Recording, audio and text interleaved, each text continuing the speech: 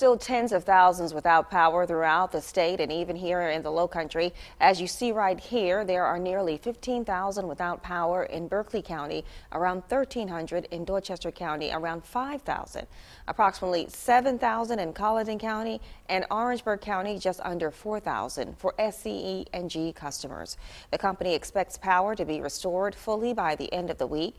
They will also provide an update of estimated restoration times by county this morning.